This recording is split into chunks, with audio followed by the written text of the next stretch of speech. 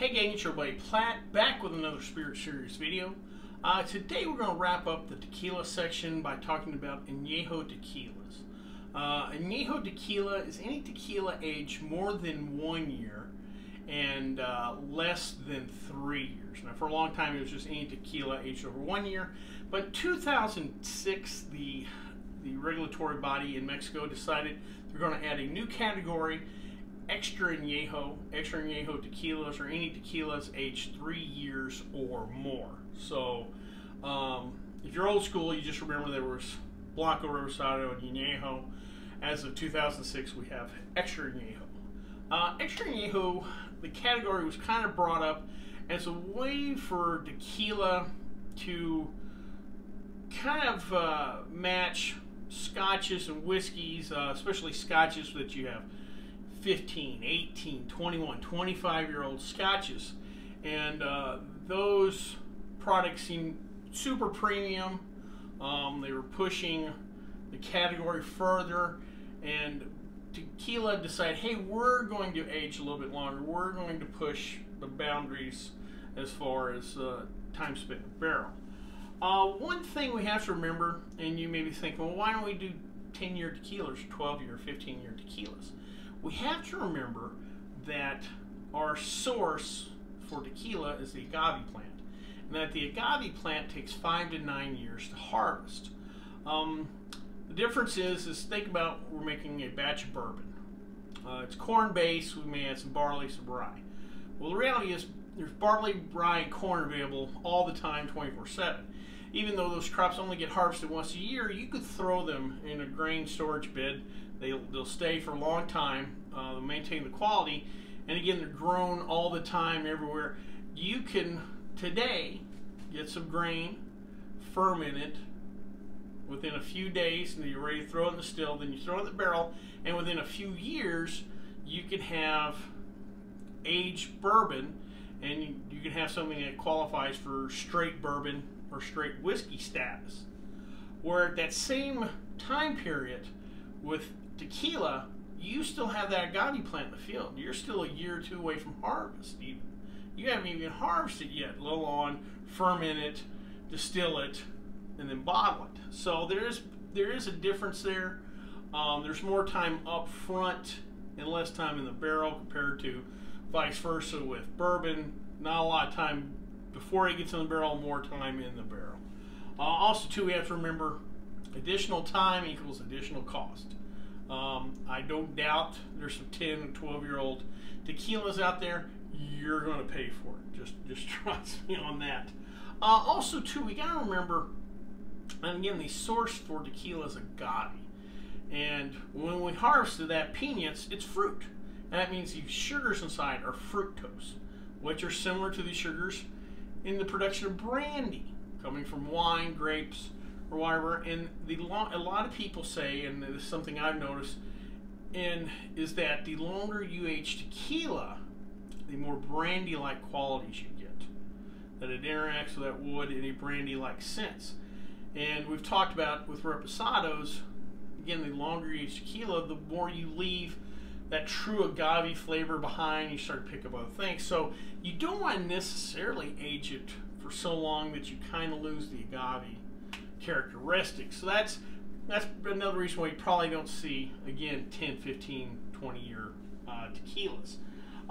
As far as the barrels used in Anejo tequila production, most of them are used bourbon barrels. Jack Daniel barrels, I believe, are the most popular still to this day. But the tequila manufacturers are starting to play around with some other barrels. French oak, use cognac barrels, use sherry barrels, even some wine barrels from their neighbors up north in California. Some distilleries are starting to play around with Scotch barrels because they believe it gives the finished product a drier finish. It may bring some balance as far as sweet and dry to the product. Something new that the tequila people are doing, and something that's been done in the bourbon industry for a little while, is they've gone to smaller barrels instead of bigger barrels. Okay, so you've gone to smaller barrels. I believe we talked about in the Reposado video. The standard barrel for aging tequila is 200 liters. I think the max size will let you go 600 liters. 200 liters, the standard 55-gallon barrel that you would see at a Jack Daniel's distillery or any other distillery. Anyway, some of the producers are going with smaller barrels because it allows for greater control when aging, and also too, those barrels tend to speed up the aging process. More of that tequila inside is in contact with more of the wood. In contact with more of the wood than in those big barrels. So they're playing around with those. Something tequila manufacturers are also doing now that again is popular in the whiskey industry is single barrel products. When you do a generic bottling and let's say just a basic tequila or a basic bourbon, you may have 10 to 20 of those barrels in a batch, and you may take barrels from up top, down below, in the middle of the warehouse, because they all age at different rates in that warehouse due to temperature fluctuations. And so you want to take one from different parts, blend it together, and then you kind of have a consistent flavor. Well, single barrels kind of throw that out the window because each barrel has its own unique experience in the barrel house. And so that tequila in that bottle is just from that one barrel. So you may be from up top in the barrel house where it's really hot and that barrel's really expanded and breathed and whatever, and you're going to get different tequila than something that comes from that barrel that was in the bottom of the warehouse, which is a little cooler, what have you. So that's something the tequila people are starting to do. Real quick, let's talk about what actually happens in the barrel. There's four main things that happen in that barrel that create the flavors that we end up enjoy drinking. First is a decrease in fusel oils that get kind of filtered out by the wood. Now you may ask, what's fusel oils?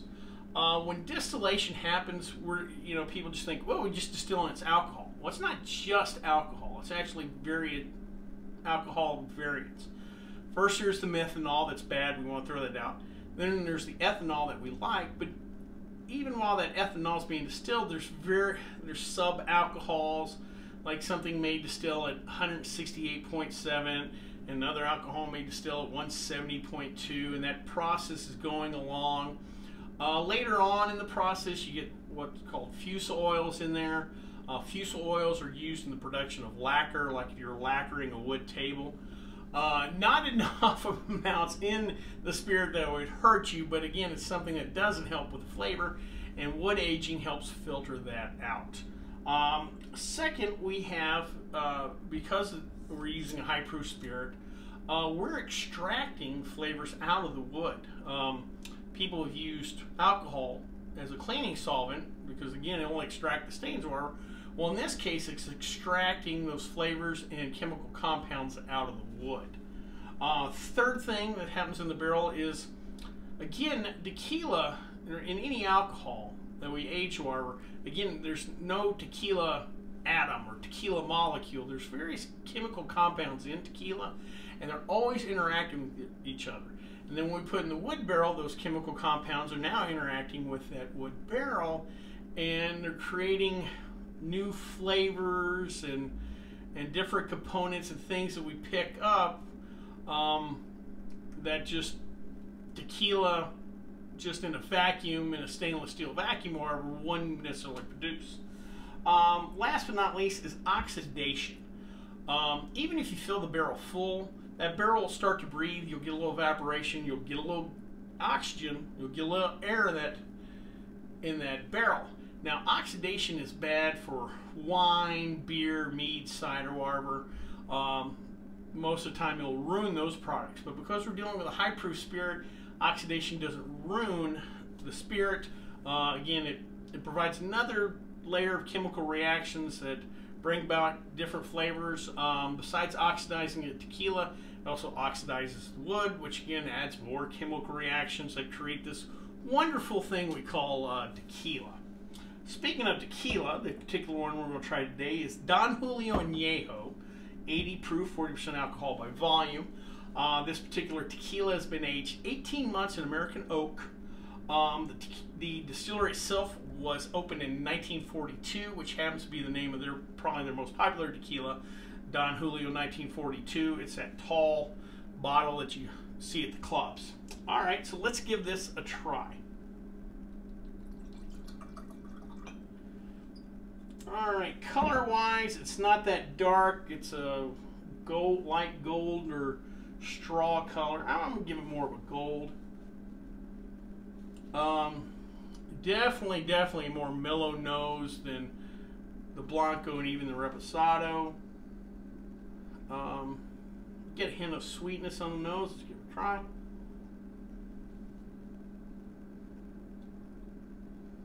Oh, that's nice.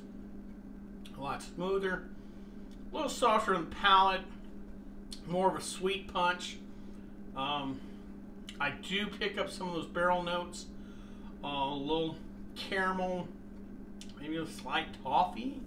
Maybe I'm mislabeling that. Maybe more caramel and toffee, a little honeyed. Definitely more mellow though. Again, that aging is really smooth this out nice. This is a nice sipper. I mean, I get the alcohol burn, but this is not one of those things where I just slam it and go, woo, you know, like a regular cheap tequila shot or a Blanco shot or whatever. This is something I can definitely sip.